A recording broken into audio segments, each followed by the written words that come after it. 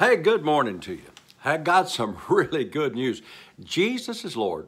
The devil has been totally defeated, and thank God the Word works. 1 John chapter 5, verse 14 says, this is the confidence, love that word, confidence that we have in Him, that if we ask anything, I like that word too, anything, according to His will, then we know that He hears us and that we have those petitions that we've just prayed according to His will in Him. Now watch this. Somebody says, how do you know the will of God? Only one way to know the will of God. Pick up your Bible, go to reading it, find out what it says about you. Well, I don't know if it's the will of God for me to be healed. Acts 10:38, how God anointed Jesus Christ, who went about healing all, every one of them that were oppressed of the devil. It actually says doing good and healing all that were oppressed of the devil. And the Bible says Jesus is the same yesterday, today, and forever. So it's always the will of God for you to be healed. You got to get that. Now, if you got this ungodly religious idea, well, the Lord allowed it. No, God didn't allow that. You did, because you opened the door to it. We're helping with our grandchildren, and one of them got in trouble the other day. And so they were all upset. Well, the teacher this, and so-and-so this, and well, that wasn't my fault, and well, and all that stuff. And I said, whoa, wait a minute. You didn't have to do that. You chose to do that. So the problem wasn't the teacher. The problem wasn't the system. The problem wasn't what other people did. The problem was you did it.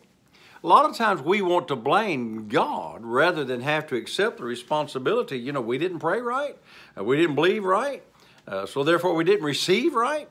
Old Brother Hagin had a book, I read it probably 100 times, called Right and Wrong Thinking. If your thinking is wrong, then your believing is going to be wrong, and your receiving is going to be wrong. So you have to renew your mind. It's what the Word says over in the 12th chapter of the book of Romans, chapter 1, that we're not to be conformed to this world, but be transformed by the renewing of our mind.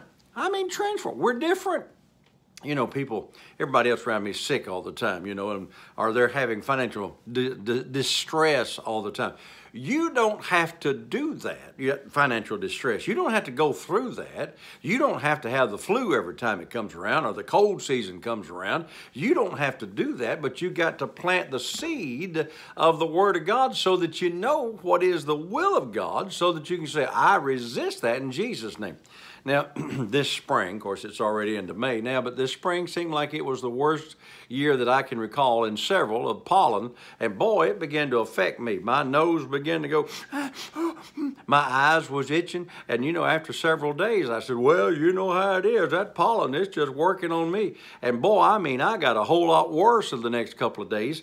And then I said something to Pat, bless her sweet, darling, wonderful heart. I said something to her about, man, I'll tell you that pollen is affecting me today. I'll tell you, I'm having a bad time. She said, is that so? I said, well, yeah, that's so.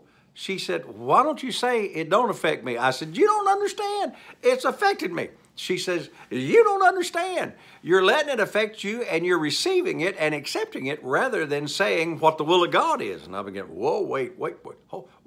Rather than, get mad at her, I realized, I'm the one that's letting this thing on me.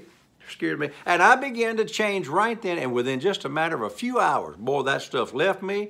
I didn't have any more problem out of it because I was the one that let it in. You're the one that's having the problems. Go to the Word, pray the Word, find out the will of God. It is the will of God for your bills to be paid on time in Jesus' name. Hey, I got to go. Remember, the devil's a liar.